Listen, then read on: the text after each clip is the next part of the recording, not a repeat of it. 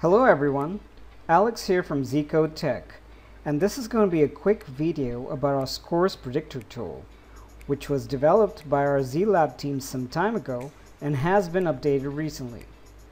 This tool is also available as an app for both iPhone and Android, which you can find and download from these links towards the right here. So, what is the Zcode Scores Predictor and how does it work? Our Scores Predictor is a tool that utilizes an advanced scores prediction formula which takes more than 80 to 100 parameters into account, optimized on historical data to perform 10,000 simulations of the game and then predict the anticipated scores. The goal of this tool is to predict not only the winner of the game but also a possible score and the spread, which can help you to improve and filter your results when betting on the money lines, spreads, or totals. One thing we must emphasize and clarify is that the Scores Predictor is not a crystal ball, so you shouldn't blindly place your bets based on its score predictions. The best method is to use this tool as a filter in your current betting approach or combine it with our automated systems. You can also use it to figure out the best value bets based on the Kelly Criterion, and we'll talk about that later in this video. So remember, Score Predictor is just one of the prediction tools we offer, and you can join our Zcode VIP club to unlock all these tools and follow our winning systems. Alright, so let's take a look at the Scores Predictor tool itself. And the first thing you need to do is go to this link, that's zcodesystem.com/scorespredictor. And once the page loads up, just scroll down. And the first thing you'll notice is this sports selection header at the very top of the table. And this is common amongst most of our Zcode tools. You have all the popular sports listed here, so you can easily switch to the sport of your choice. Next, we have this date selector, which is convenient because it allows you to not only check out the games for today, which is the default, but you can also view predictions for past days as well. Next, we have this league selection drop-down. So depending on the sport you choose above, all the leagues available for betting under the sport will be listed in this drop-down. And if you wish to focus on one specific league, you can select that from here. Alright, but for now we're just going to leave it at all leagues. And then this next drop-down allows you to sort the games listed either by the leagues involved or the time of the match. And that makes it convenient for you when you want to plan your betting day according to the matches in order of the time. Moving on to the right here, we have a search bar which will allow you to search for a game by either the team name or rotation number. This will come in handy on days when there are so many matches listed. It'll be a lot easier for you to focus on the matches that you're interested in. So that's as far as the selection or the filter header goes. Okay, now coming down to the actual Scores Predictor table itself, as you can see, the predictions are displayed as follows. You have the date and time of the game or match, the name of the first player or team 1, the second player or team 2, then the actual score prediction that's made by this tool, the confidence percentage of that score, as well as the betting predictions for each individual team, and then finally the actual final score of the game or match. The color coding here shows the confidence levels, and thanks to an update earlier this year, this now shows possible scores up to 3 days ahead, not only for the current day. Usually the tool recalculates its predictions twice an hour, and of course the longer you look ahead, the less accurate it is, but at least you can see further into the future with this tool.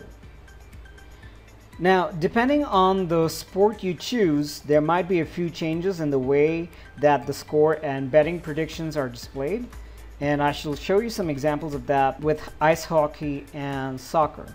But for now, I'm going to stick to tennis first, since its score predictions are displayed in the simplest manner and they're easy to understand. Okay, so we're taking a look at the score predictions for tennis for this particular day. Now the tool's score prediction will be displayed here. Okay, and it's read 0 to 3, where this first term will be the score of the first player or team 1, and the second one is the score of the second player or team 2.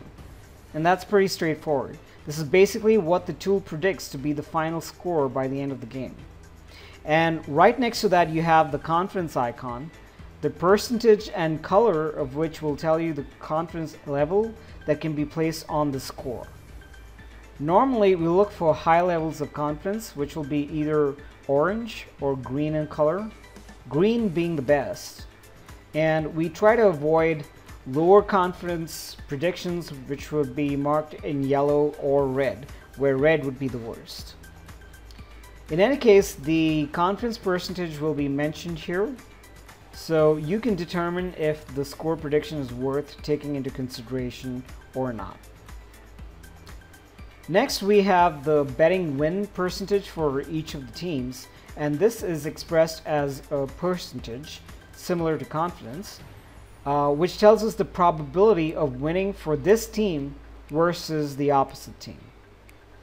In simple game structures like this, the betting win prediction for one team is calculated as 100% minus the probability of winning for the other one. So for example, in this particular case, if player 1 has a probability of winning at 33.8%, if you were to minus that from 100%, you'll get 66.2. But it isn't so simple when you consider other game outcomes like the draw as well. Now finally, we have the final score, which is very simply the actual score that was recorded for the game or match. So this way you can get to see or compare the score prediction with the actual score once the match is over. Now remember where I said earlier, some of these prediction columns will change depending on the sport you're looking at. So let's go ahead and switch to soccer, and you'll see that there are a couple of additional columns here. You have the score prediction for the first half of the game with a corresponding column for the final result of the first half. In other words, this is the prediction for the first half, and this will display the actual score once the game or match is done. And then of course you have the final score, the score prediction for the final score, and the actual final score. And if you notice, you also have one more extra column with betting predictions for the outcome of the draw right here. By the way, if you ever notice the letters OT next to the score prediction, it means that the Scores Predictor is anticipating the game to go into overtime, and it'll show you the anticipated score for that overtime game. Okay, now let's switch to ice hockey, and let me show you its more detailed score predictions. Okay, the first thing you'll notice besides the main score predictions are these figures right below in gray text within brackets. These are the score predictions for each period of the ice hockey game, and this is the main score prediction for the game overall. Besides that, you also have betting predictions for each of the outcomes. That is, if team 1 wins, if it's finally a draw, or if team 2 wins. But these are basically the betting probabilities. So if you're anticipating, team 1, the probability of team 1 winning is only 33.35% here. The probability it might land up in a draw is 9.7%. And the probability of team 2 winning, which is slightly higher than team 1, is 46.95%. So whatever the predictions may be, the last column will show you the final score of the game so that you can compare it with the predictions made. Okay, Now, as you can see here, we actually have these two games that have completed, and these two are actually currently in play, which is interesting. So we'll get to see the scores for these games once they're done. Now, besides the main score prediction table here, right below you will also see other sections for value bets, which is just below the main score predictions table. Okay, so the reason why we have this value bet section is because in a day sometimes you could have tons of games and matches to bet on, and it might seem a bit confusing for you to have to try to filter them out. So what we've done is we've provided you with this value bet section, which will tell you which games have the best value for you to bet on. Okay, so this section is for value bets based only on the tool's score predictions, and further down you have value bets based on the Kelly criterion, which I shall explain shortly. So remember, these value bet sections are like a summary of the best bets, and they will make it easier for you to simply pick out only the best value bets out of all the games we saw above. Alright, so let's talk about the Kelly criterion. We have actually explained this concept before in one of our earlier videos, but I'm going to go through it once again.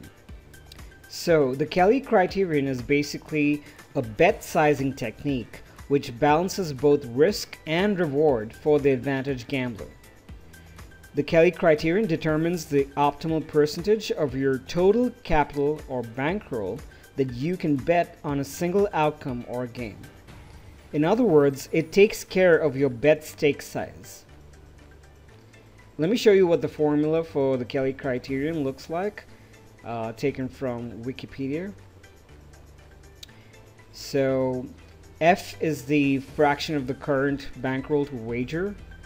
B is the net odds received on the wager. So if you're, say for example, if your decimal odds show 2.1, then the value of B would be 2.1 minus 1, which is 1.1.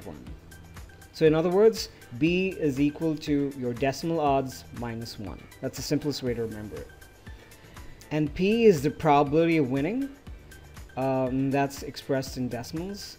The same goes for Q, which is the probability of losing, and that's very simply 1 minus P.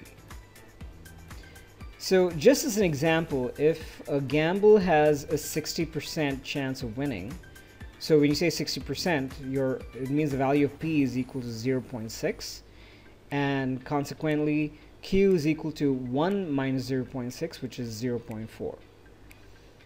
And let's say the gambler receives a 1:1 odds on a winning bet, which means his decimal odds would be 2. And if that's the case, then remember what I said, B is equal to decimal odds minus 1, so that's equal to 2 minus 1 is equal to 1. Then when you plug in these values into the equation, you'll see that the gambler or the user should bet 0.2, or in other words 20% of his bankroll at each opportunity in order to maximize the long run growth rate of his bankroll. So what happens here is that these value bets are being judged based on not only the Scores Predictor recommendations but also the Kelly criterion, and the optimal stake size is given here. It's expressed in decimals, so this is actually 0.12 of what your bankroll should be. So taking a look at the value bets for a day will simplify your betting. Okay, you don't really have to go through the entire table of all the bets listed or games listed, unless you're probably an advanced or expert user and you're specifically looking for games that you want to focus on. But allow me to just remind you once again, do not make the mistake of blindly following the Scores Predictor to place your bets. I've already mentioned this before, but you should never use the Scores Predictor as a standalone recommendation. It must always be confirmed with another indicator or factor. Okay guys, so that's about it when it comes down to our Score Predictor tool. It's pretty simple, like I said, and very straightforward. We hope you enjoy using this tool, and with the latest updates, it's now better than ever. So cheers guys, and you have a great one.